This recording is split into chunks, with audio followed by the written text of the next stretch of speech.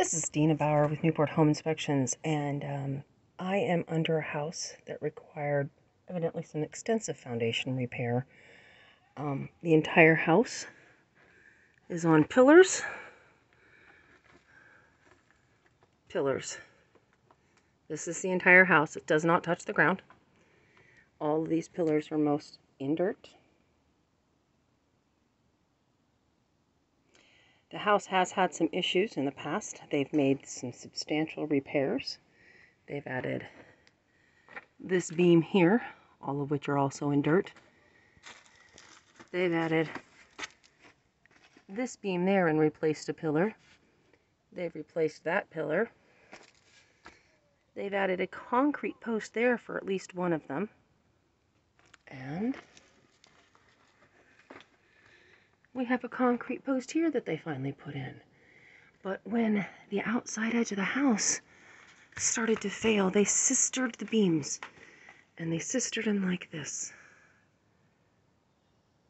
Now that sister and this sister, well, they go around a main beam.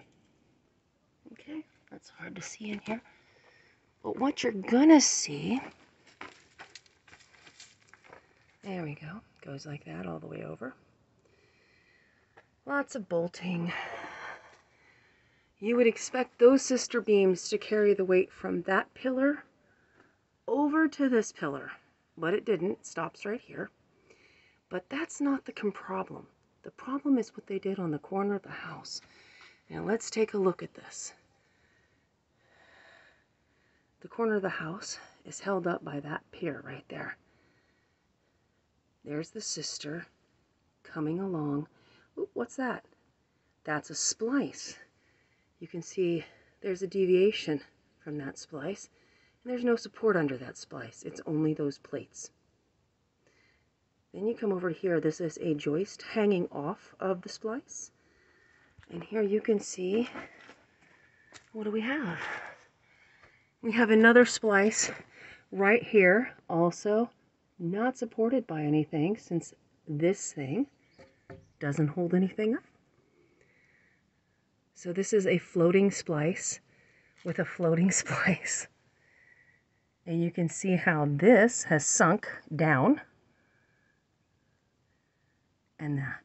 So this corner of the house, the main corner of the house, is held up by this beam propped up on this post, which is not supported on this end in any way because there's a splice here and a splice here, and the post is all the way back here.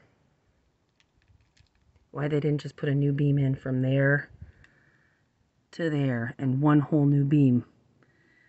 But obviously either a contractor did not do this work or a very bad contractor did this work, because that is insane.